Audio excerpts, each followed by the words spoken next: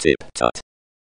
Hello, everybody, and welcome back to episode 3. Wow, we're getting pretty deep now. Let's dive right in. No introduction this time. We're going to just do it. Bammo. What's up next? This bit is.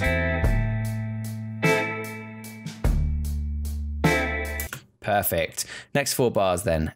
What we've got here is text that comes in, scales up, rotates around. Some lines appear on the beats, and then it cuts to a new piece of text, which each time a beat comes along, gets added to and slides right as if the line is sort of pushing it along the page.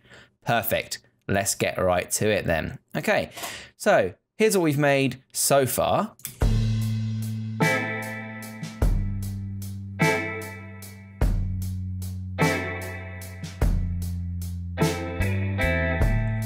Brilliant. Let's dive right in then. So the first thing we need to do is make it turn back to a red screen, by which we just select our green background and we hit Alt close square bracket to cut it off, meaning on the next frame it cuts to a red page. Now let's do the same thing with all our other text up here. Alt close square bracket, that cuts it off, and then when the beat comes in, let's actually do it on the beat rather. So it actually would go along to about here, which is fine. Okay. One more frame. One less frame, sorry. Okay, so now what we want to do is add in our new layer. Let's collapse these because we know we're done with them. And we now need a piece of text that says, what does it say? Let's double check. Or rather, the text user needs to make this. Okay, cool. So new text tool, or oops, let's make it a bit smaller, shall we? Try perhaps 70. Let's try perhaps 50. Yeah, that'll do. And we'll remove that from it as well. And we'll say, or rather, the techniques used to make this. Okay, let's not have it italic. Let's just have it regular instead. Actually, let's bring back some of that gaps between the letters, and let's make it about 60. That'll do nicely. So first thing we need to do is rearrange the anchor point by clicking on Motion V2. Again, you can use the pan behind tool if you don't have Motion V2. And then we just need to plonk it in the middle of the page by hitting P to bring up position, and 965/40 is the center of a 1080p page. Now, this is where we want it to end up. However, to start off, it needs to be slightly smaller and rotated to the right. So we need a scale keyframe, which is S, and we need a rotation keyframe, which is Shift R to bring up both of them. Let's click both stopwatches to get a keyframe, and let's move along 30 frames this time, because I think it's quite snappish in this one, isn't it? It goes bam. I mean, that goes really slowly. Yeah, okay, cool. So 30 frames will do. Let's add some new keyframes there. This is where it ends up. Let's go backwards to those first keyframes, and let's rotate by, say, 90 degrees, which brings like this, and scale it down so that it fits the screen, like so. Now you'll see that it goes like that. Now what we actually want is for this keyframe to still be rotated 90 degrees, and for it to still fit on the screen. And then we go back to our first keyframe and make it 0 scale. Okay, now if we check our previous version, it doesn't actually start at 0, it starts just slightly smaller. Because it cuts to it, it doesn't matter. So let's go back to this one. Instead of 0 then, oops, instead of 0, let's have it be, say, 50. Perfect. And then let's have this go to about 65 rather than 71. Okay, so that's good. We just then need to add our motion to that, and let's make it really snappish by going in here like so, going right the way in and dragging that over so that it pops in and then turns around slowly on the next beat. So it pops in, it holds for 30 frames, then we do a new keyframe on this next beat here. So we can add a keyframe in like so, and then this time we'll go 60 frames. 1, 2, 3, 4, 5, 6, and that's Control Shift and then the right arrow key to move 10 frames at a time. Now let's add in some more keyframes there. The rotation will go back to 0, like so, and the scale will go as high as you like. Let's set it to about, let's set it to 100, because why not? So now you notice this won't move at all between these two keyframes because there's no change in value. And then as soon as this comes in, bam, it'll swing itself around. And what we actually want that to be is, let's not have it completely ease out. Let's have it ease in and out, like so. Actually, no, that looks terrible because it's like a bam, it's like a huge hit. So yeah, let's have it ease in completely, like this. Yeah, that's much better. Yeah, snaps with it, lovely. So that's that bit, nice easy bit of rotation there. Let's just check out what's next. Okay, so some lines come along now with the hi-hat hits. Bam. So that goes 1, 2, 3, and then on the main hit, it changes to the next sentence and drags it along the page. So this is actually very easy to do. We just need to create a shape layer. So we'll find the hi-hat hit.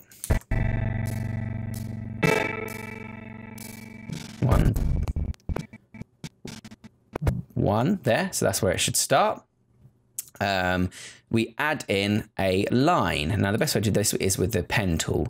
Make sure no layers are selected down the bottom and then go up and click the pen tool or shortcut G on your toolbar. Now you need to determine the start and end points of the entire line. You can see on this one that although it looks like the line is dashing across the screen, this is done with the same trim path as we used earlier, but you can see the starting point of the line is here and the ending point of the line is here. Okay, now that entire line needs to exist for it to animate along it. So what we want is actually the starting point of the line about here and the ending point, if you hold shift and make sure it's perfectly flat, about here. Okay, now you can see that our stroke has been remembered from previously, but we don't want it to be 10 pixels. We want it to be about 2. Is that gonna look okay? About roughly the same thickness as the text. Yeah, that looks fine. Fantastic. So let's select our shape layer, Alt open square bracket to cut it off to the entrance point. Then if we twirl down, we can go to our add menu again and choose trim paths like in the previous episodes. Now we want a start and an end keyframe.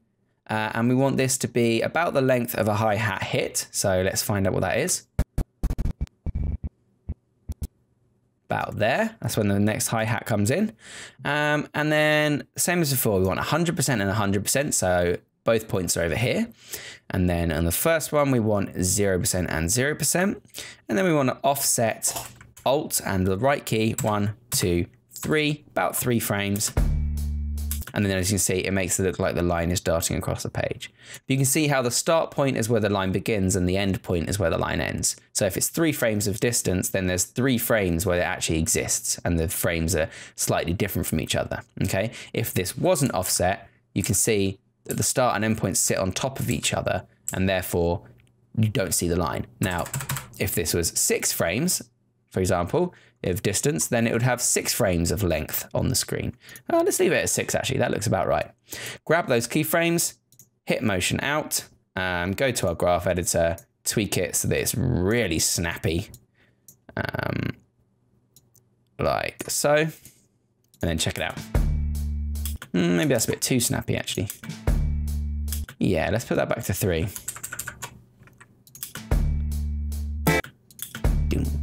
Perfect. Okay, so now we just need several of these. So you guessed it, we just duplicate it. 1, 2, 3, like so. Now we can offset these in the same way we did before. We just go back to our first keyframe, make sure we select all of them so we can see all of the keyframes.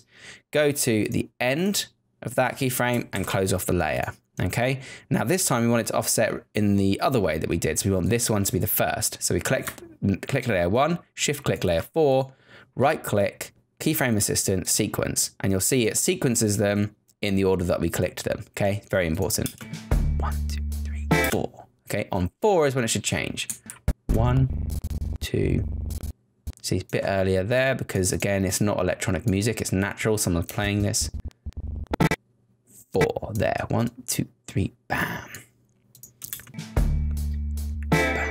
That's when we want the text to change, okay, like in the previous version. So it goes 1, 2, 3, bam, yeah, and then changes, like this one does. 1, 2, 3, bam. Now you can see in the other ones they overlap a bit, and that's just because we can adjust these, Alt, Shift, and right. We can make them actually a bit longer if we wanted to. Oops, excuse me, that wasn't correct. 1, 2, 3, and then on these ones too. you can see now that the previous version wouldn't have finished animating by the time the next one comes on. So if we were then to extend these points here to a bit further along, you can see that we'd get a bit of overlap. Yeah, the new line would start before the end line is finished. Yeah, seems a bit nicer, a bit smoother. Okay, so on the fourth hit then, bam, that big bam, that's when we want this line to disappear and the next line to overtake it, like so. Bam, like that. The next line disappears, this line disappears, and the next line sort of pushes in from the side, which is nice and easy. So we want to look at our end point again, which is this.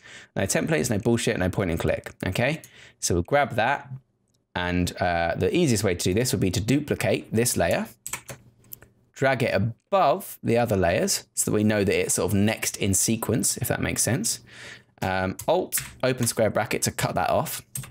If we hit U, we can see that we've still got the scale and rotation keyframes. So we can actually click these stopwatches to delete all of those, because the only thing we need on this one now is a position keyframe.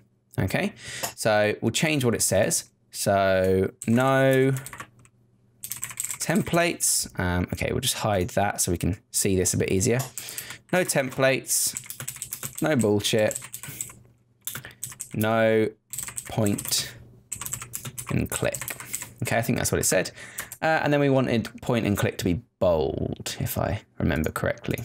Okay, so we're happy with that. That's what we want our final state to be. So we'll animate this and then duplicate it and remove the text. So we want our position keyframe to be like so. And then 1, 2, 3, 4, 5, 6. Let's give it a second to make it nice and easy. New keyframe, go back to the previous one and shift it along. 1, 2, 3, about 3 will do. Let's put our easing back in there. There we go, so we can see already. If we bring this in here and we go back to our first keyframe, we can cut off this bottom layer, Alt, right, close square bracket, and you can see that as that text disappears, if we just trim that by 1 frame, the new text overtakes it. Okay, now obviously we want this to appear in segments. So the easiest way to do that is to duplicate these layers. So no templates is 1, excuse me, no bullshit is the second, and no point and click is the third. Okay, so hide those 2 upper ones so that when we click this text here, go inside it, we can remove these like so. Then on the next version, in the middle, we can remove just the last point like so. And then on the third version, we want the whole sentence. Okay, so now let's have all 3 of those layers visible just so we can work with them. And now we need to take each of these high hit hats. Let's check what the previous version does. So, and then now instead of the hi hits, this lasts an entire beat. So you can see here, 3, bam, bam, bam, bam. Each time a hit comes in, a new line swishes across and it changes the sentence, or extends the sentence rather. So what we need is 1 more of these to attach to each of these next segments. Okay, so we know this one's right. Bam, that's when we need the next one here. Okay, so all we do now is we just shift this along so it matches up. We duplicate with Control D our line, we drag it above that and we shift it along. If you hit U, you can see the keyframes. And then we do the same thing with the next one. Now, we want obviously this no templates layer to end when this new one begins so that we don't get any overlap. And then this next one here.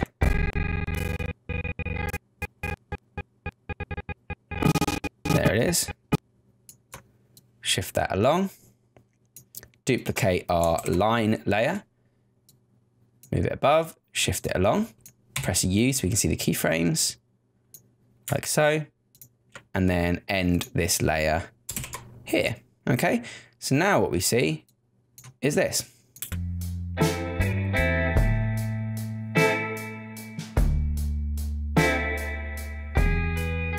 Oops, we haven't got those visible. There we go, let's try that again, but with those layers visible.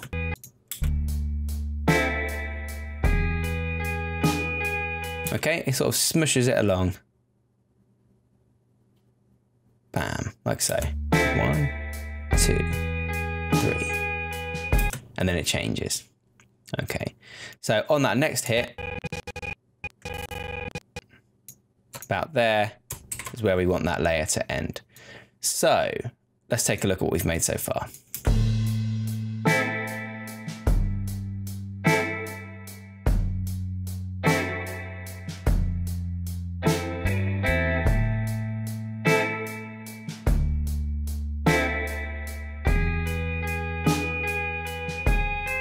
Perfect. And then it comes in. So you can see how offsetting and duplicating is very, very important to After Effects. It makes sort of animation very simple. What we can do is actually, now that we know this is kind of, we're happy with it, we can take both of those layers and pre-compose them to flatten it. And we'll call this templates. Then if we go inside like before and find the first keyframe, like so, and we go back to here, we can cut off that layer, go back inside, find the last keyframe. We can, oh, if that is the last keyframe, nope, just past the last keyframe and go back to the main window and cut off there. So we know that that's when that section ends. And as you can see, it's pretty much lined up on the beat. See, I find it's best to preempt it a little bit, especially when you're fading and things, because it takes a bit of a while for like the human eye to catch up. So if you preempt it a little bit, it actually feels like it's more on the beat than if you get it directly on the beat. Okay, good. So what's next then? Let's take a look.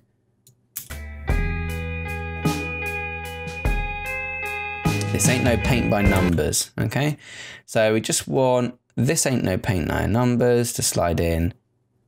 And then this interesting bit here with the text. I think we'll go into that next time, if that's all right with you guys, because we've actually covered quite a bit here.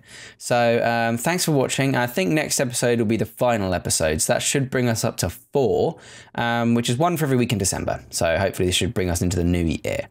Now let me explain my thought process behind that a little bit as well. Basically, I wanted to have a chance to create a bit of a longer series, but I didn't want it to interrupt the usual planning. So I thought if I did it over Christmas, most of you probably wouldn't be doing lots of animation and work over Christmas anyway, because you know it's Christmas time, you want to chill out a bit. So hopefully this has been as least as disruptive as possible for my audience. Basically that's why I've split it up into parts and put it over Christmas, because I didn't want to try and do all this in one big long episode because people wouldn't tune in essentially. So next time then we'll take a look at this here, this ain't no paint by numbers, and we'll take a look at this kind of popping up animation and how we're going to deal with that. And that's actually using the last plugin that we have here, which is Ease and Whiz. So that should be a good one. Okay, join me next time, you guys, for the final part of Intro to Motion Graphics, and I'll see you then. Remember to subscribe for more tips, tricks, and tutorials. Thanks for watching.